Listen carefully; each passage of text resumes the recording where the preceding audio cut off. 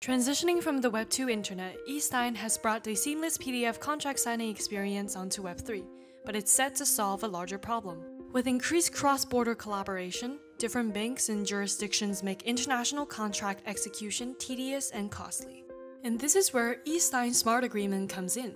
By integrating PDF with code-based contract, EthSign offers trustworthy end-user products and open-source frameworks. It automatically executes agreed terms and serves as an escrow of funds for you through a decentralized platform built on Ethereum.